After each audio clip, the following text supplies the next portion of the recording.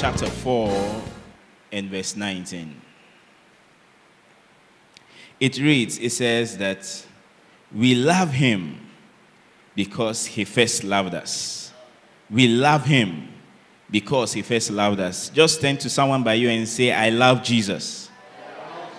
Because Jesus loved me first. Say it in a very nice way. Say, I love Jesus because Jesus loved me first. Hallelujah. You may be seated. I just needed you to stand up so that you'll be alert when it comes to receiving the word. We looked so dull. Hallelujah. I'll be sharing today on what I've captioned, the potency of God's love. The potency of God's love. The potency of God's love.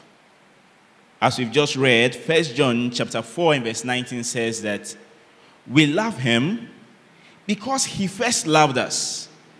We love him because he first loved us. It means that our love for God is simply a reflection of his love for us. My love for God is just an expression of an existing love that God already has for me. So I can't really boast about my love for God. It's more of his love for me. The strength of my love for God is rooted in God's love for me. Someone say again, Jesus loves me. Jesus loves me. And that's it. My love for God is just a reflection of his love for me. Just like a child. The love of a child towards his parents is just a reflection of his parents' love already towards him. Every child, all things being equal, would love their parents, would always want to be with their parents. There are some kids that come around their house, and when they come and they get to play, they get to enjoy certain things that probably might not be available to them in their house. You keep them in the house for a while. Some of them can stay in the house for quite a while. But after a while, you still see they want to go back and greet their parents. It doesn't matter what you've given them to eat all this while. It doesn't matter the fun they've had. Something will still connect them back to their parents. Service can close, and a young child can come and meet you and say, I want to join your car and go home. I don't want to go and pick a public transport. I want to join your car. You open the car for that child to join. And wait 20 minutes into the journey. That child cannot see his father or mother by him. He will start crying. You can keep your air-conditioned car. I want to go and join my parents. That's the love a child has for their parents. But that love is not automatic. It came first because the parents showed love to that child. So the child has identified the love the parents have. There are some people who, when they were born for various reasons, their original parents had to probably abandon them or died or something. And they never knew about it. So it was kept a secret for them that we adopted you. They never knew about it. And so these kids will grow for years thinking these other people are their original parents. Only probably to get to a certain age and they are told that, wait, actually, this is the story behind your birth. We had to adopt you. You were abandoned. And then the real parents can now come into the picture, and you see that these people are not ready to identify with their real parents because it's a certain love they've noticed from when they were born. So a child's love, that's just the point I'm trying to establish. A child's love is simply because there's an existing love that comes from their parents. So don't look at a child and say, this child loves his mother so much. No, check first and look at the mother. You realize that the mother loves the child so much. So my love for God is simply an expression and a reflection of God's love for me. Hallelujah. 1 Corinthians chapter 13 and verse 13. You might have to write a couple of the scriptures down because I might not be too patient because of the time limit. 1 Corinthians chapter 13 and verse 13. It says, and now abideth faith, hope, charity, these three, But the greatest of these is charity. Said there are three peculiar things. It says faith, hope, and charity.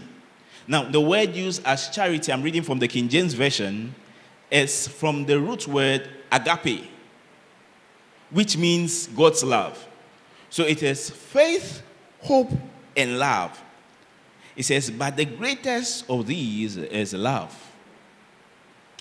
Hope is very important. Hope is very crucial. In Job chapter 11 and verse 18, we see that through hope we are secured. So hope gives people a reason to live for tomorrow. Hope is why a person would go through a tough situation and still decide, I will press on tomorrow. I will not give up. When people lose hope, suicidal tendencies come in because they can't see a way forward tomorrow. So hope is very crucial and hope is very important. And then we have faith. Faith too is crucial. Hebrews 11 tells us, verse 1, that faith is the substance of things hoped for, the evidence of things not seen.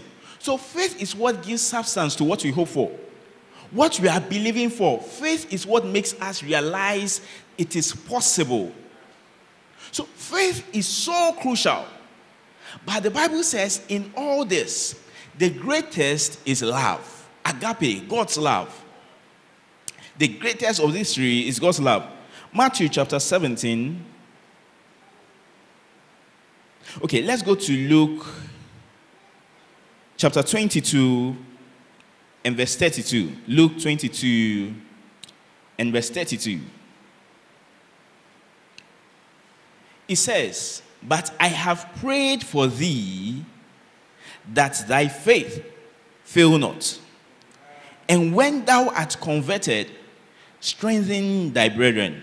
So this is Jesus talking to Peter. He says, I've prayed for you that your faith will not fail.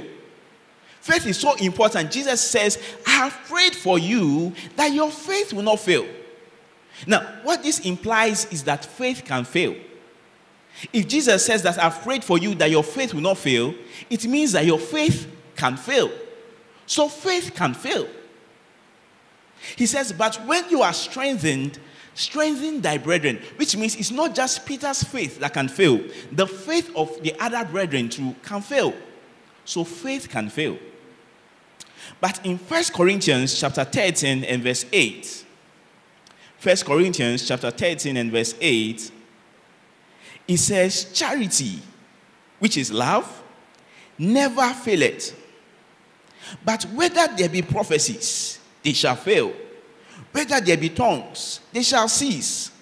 Whether there be knowledge, it shall vanish away.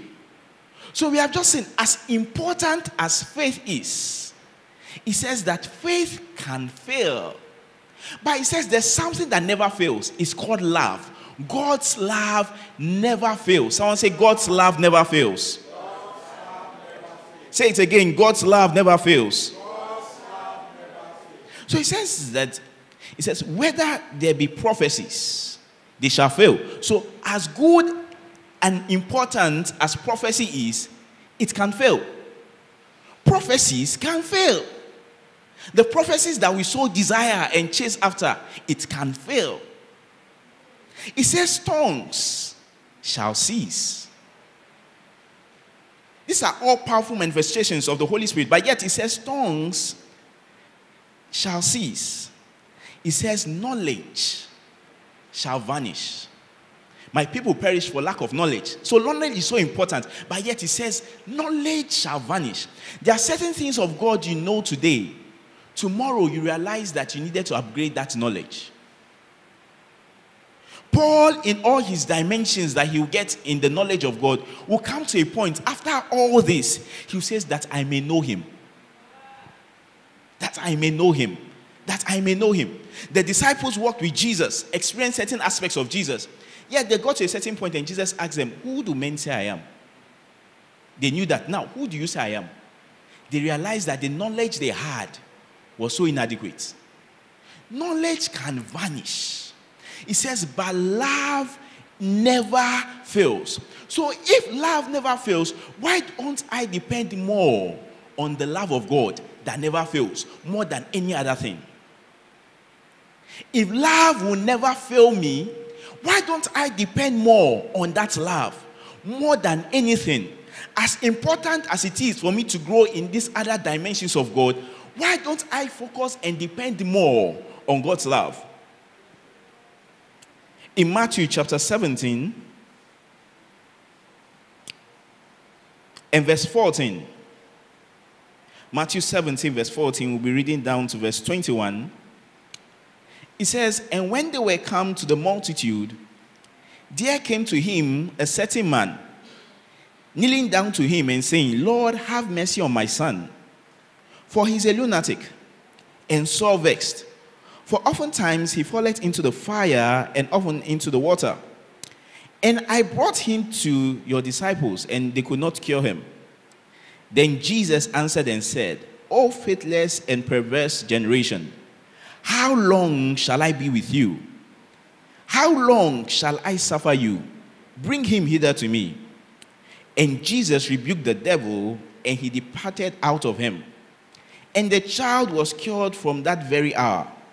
Then came the disciples to Jesus apart, and said, Why could we not cast him out? And Jesus said unto them, Because of your unbelief. For verily I say unto you, if ye have faith as a grain of mustard seed, ye shall say unto this mountain, Remove hence to yonder place, and it shall remove, and nothing shall be impossible unto you. Howbeit, this kind goeth not, but by prayer and fasting." So here's it.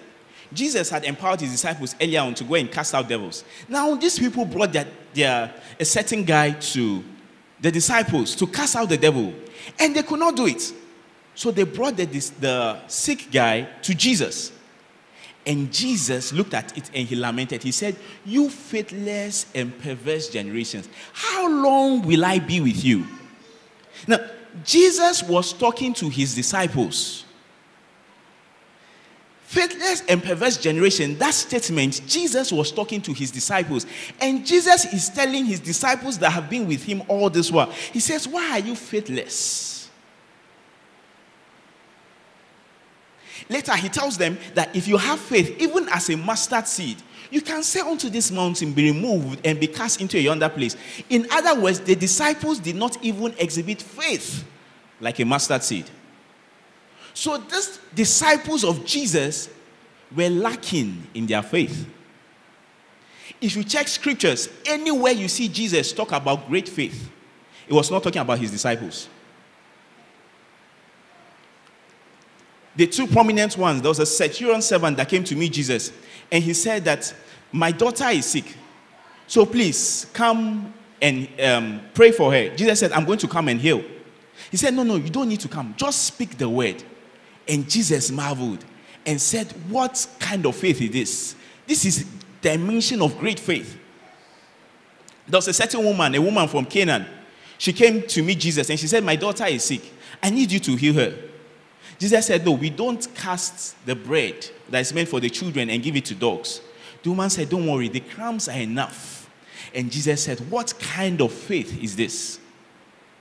These were not Jesus' disciples. You won't find in scriptures anywhere where Jesus marveled at the faith of his disciples. Jesus oftentimes was shocked at the lack of faith his disciples exhibited. Jesus was with them on a boat, and then they were traveling, and then there was a storm, and they woke Jesus, and they said, don't you care that we perish? And when Jesus rebuked the storm and said, peace be still, he looked at them and said, how is it that you don't have faith? When Jesus was about to die, he had told his disciples, he says, I was going to rise up in 3 days. Immediately Jesus died. They all went their various ways. When Jesus, on the third day, when Jesus resurrected, you couldn't find them there. If they had believed what Jesus said, that on the third day I will rise, early in the morning, this will have been by the tomb. They want to witness how he's going to rise up. But they're in their various places. When Jesus even met them, they all couldn't believe it. Not just Thomas. Thomas' own was so nice, the way he said, until I feel it. Every single one of them, the disciples, doubted Jesus. Their faith was faulty, but their love for Jesus was intact.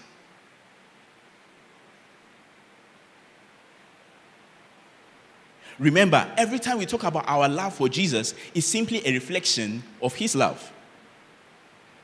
Their faith were failing, but their love was intact. It was the love of Jesus that kept them even when their faith failed.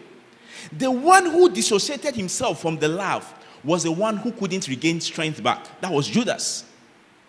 He took himself totally out. He went to betray. The moment he took himself out of that love, he missed out on it totally. The love of God never fails. When Jesus resurrected and he met Peter, he said, Peter, do you love me? Peter said, yes. He asked him again, Peter, do you love me more than all this? He said, yes. He asked him a third time, Peter, do you love me more than all this? Peter said, yes. Then he said, feed my sheep. What qualified Peter to be this great apostle was not the strength of his faith, but the strength of his love for God. Jesus did not say, Peter, where is your faith? Peter, do you have faith in me? Peter, do you have faith in me? Feed my sheep. No. Peter, do you love me? Even before Jesus would ascend, the disciples were still in expression of lack of faith. An angel will come and meet Peter and say, hey, go and minister to a certain guy. He has to explain to him, presenting to him in a vision, a table, and say, eat. Peter looks at this and says, no, I can't eat because it's unclean. The angel says, no, what I call clean, don't call unclean. So in the lives of the disciples, there were so many times when their faith failed, but love was what kept them intact. Let's go to Hebrews chapter 11.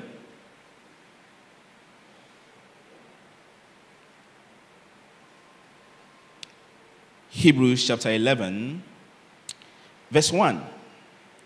It says, now, faith is the substance of things hoped for, the evidence of things not seen. It says, for by it the elders obtained a good report. So faith is so crucial. Faith is so important. Verse 4, it says that Abel offered a more excellent sacrifice. It establishes also that Enoch was translated. So all these are great manifestations by faith. We hear also that Noah built an ark for God by faith. Abraham's testimony by faith. Jacob by faith. Sarah by faith. So all these people exhibited great dimensions of God by faith. We are told in verse 6, it says, but without faith it is impossible to please him. For he that comes to God must believe that he is, and that he is a rewarder of them that diligently seek him.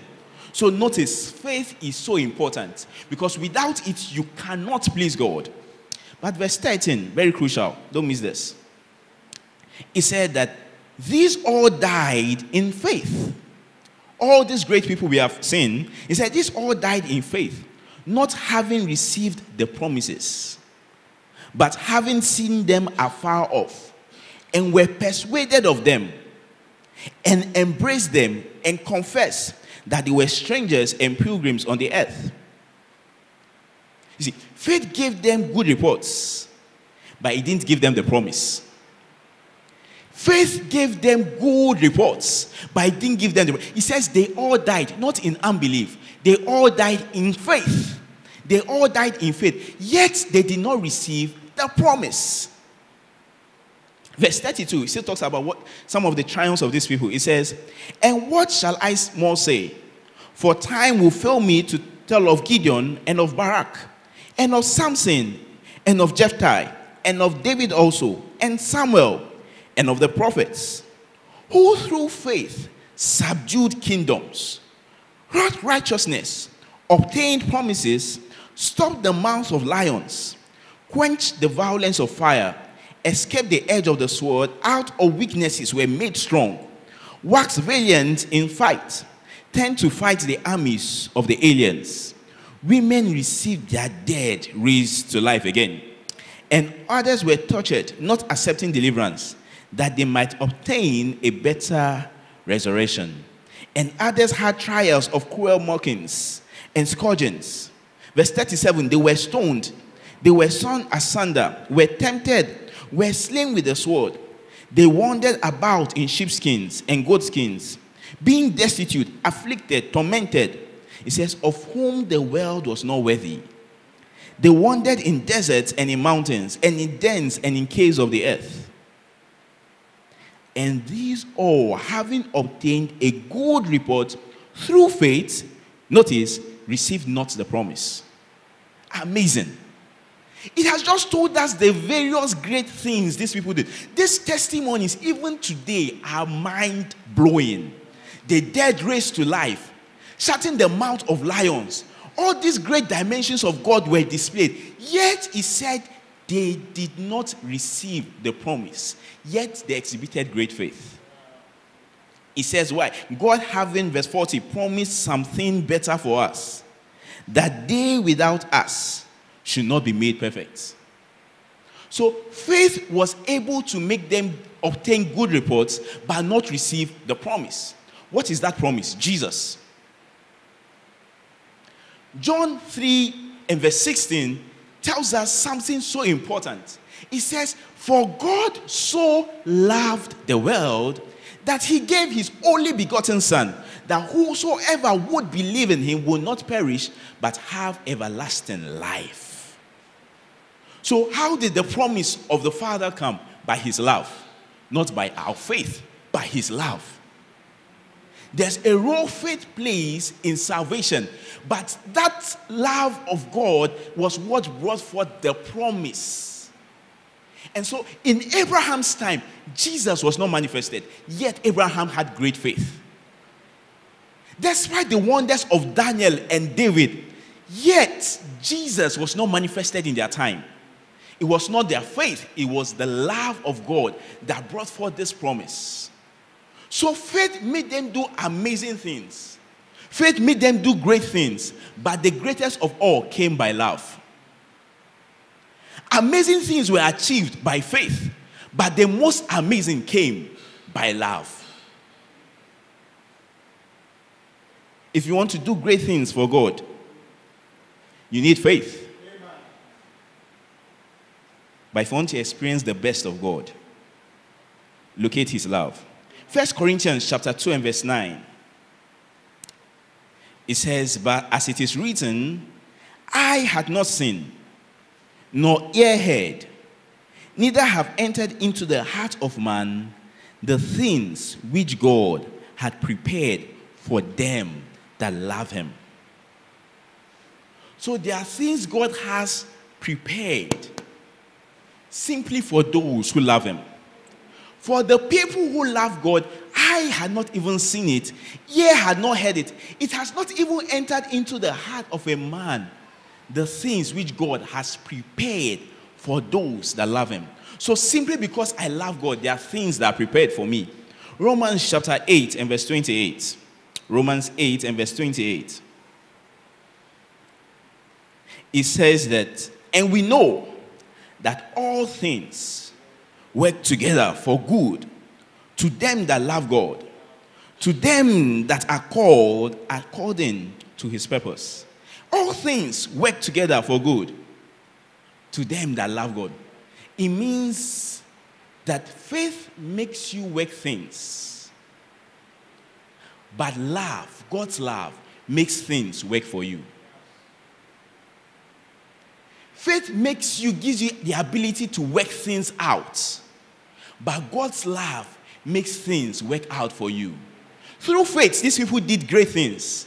But it says that there are things that work together for the good of them that love God. Faith is a currency in the realms of the spirit. We should know that. Faith is a currency. It means we need it to do things. Now, if you come for a service like this and you're hungry after, and you go to the shop, anti-patient shop, and you go and meet her and tell her that you're holding 2 cedis. And you go there to buy something, so you tell her, I want biscuit. And she gives you the biscuit. Then you look, you say, please, the fruit juice that is there, can I get a bottle as well? And then you now notice chocolates there as well. Is it Ghana chocolates? You say, yes, please add it to it. Then you now notice buffaloes. There are some anointed buffalo eaters here. You notice buffaloes there. You say, okay, add it to it. Then you realize all the combinations you have made. You need your mouth to smell fine. Then you say, please, Tom, just add the whole pack. And she packages it well for you. And as she's handing it over to you, you are giving her 2 Ghana cedis. Now, she's a born-again woman, but she'll chase you from her shop. There's a certain value you must produce to match what you are demanding from her. So she would calculate and tell you how much it is. Probably it is 15 cedis. What you would produce to get that must be 15 cedis. That is faith. When you need certain things, your faith will determine what you can actualize. If your faith is low, there are things you can't do. But yet, she has 2 daughters, or 3 now. Whilst you are there struggling with your money on what to buy, they can rush to the shop and go and meet her and say, Mommy, we want drink. We want juice. She can tell them, don't disturb me. Can't you see I'm busy? They will go back again. Mommy, we want juice. She will pick the juice and she'll give them biscuit without collecting money.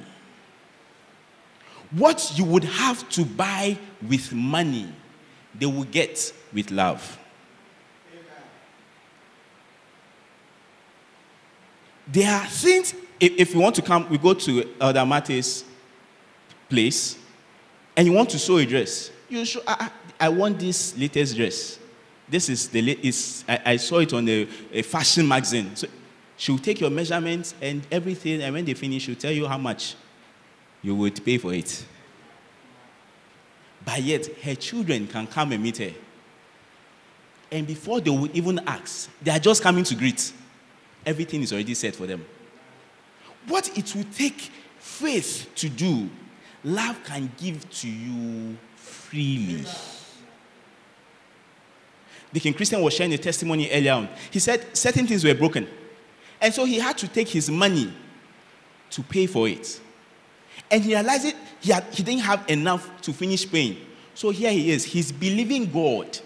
He's building up his faith so that God will intervene in a situation that involves a certain woman, that God will have mercy. So his faith needed to be built up for a certain situation. And yet, the brother is there. He's not building faith. He just goes to meet the woman and explains to the woman and says, this is the challenge of what happened. Probably it was not his fault. It was not intentional. The woman says, okay, it is okay. He doesn't need to pay for it. What it would have taken him more to convince the woman, love was able to sort it out. So faith is currency. There are things it will take us to do by faith. And it's important. But love would give us so much more. Some of us here go to work in offices. And if you are so diligent as Reconciliation Church members should be, in your workplace, at the end of the month, you are guaranteed salary. And if you work so well, you can be promoted. And an increase in salary and an increase in position. So whilst you are getting money for your work done, there can be an irresponsible son that is just in the house, not as intelligent as you. He's just sitting in the house and growing pot belly. After all your years of service, they would give you some money. This guy with pot belly would inherit the whole business. Your work gave you something good, but his love connection gave him everything. You worked so hard, faith. You built yourself up, faith. And so it took you to a certain point. But this person who just had a love connection gave him all. If you want to experience all of God, get connected to the love of God. If you want to experience the best of God, stay connected to the love of God. The love of God is what will release the best of God to us. If you check your Bible and you study all the great men of faith that we even talked about, all through their lives, you will see that there was expression of doubt. Their faith failed them at various points in time. All the heroes of faith in Hebrews 11, we can put Hebrews 11b and we also write all the places where their faith failed them. Abraham, God said, now that's the champion, the father of faith, the one we should look about. He's the champion. If you talk about your faith, it can't match Abraham's faith. God says, now I'm going to bless you. I'm going to be father of many nations. This guy believed God. His faith was intact. The wife said, yeah, go and sleep with the housemaid. This thing, I don't think it will work. Abraham just went. Faith. The Bible talked about Sarah. Sarah did not just cause Abraham to lose his faith. Her own too failed. God said, by this time next year, she started laughing. Gideon was talked about. Gideon went. His angel said, thou mighty man of valor. The man said, what are you talking about? Me? Mighty what? Where are the miracles of God?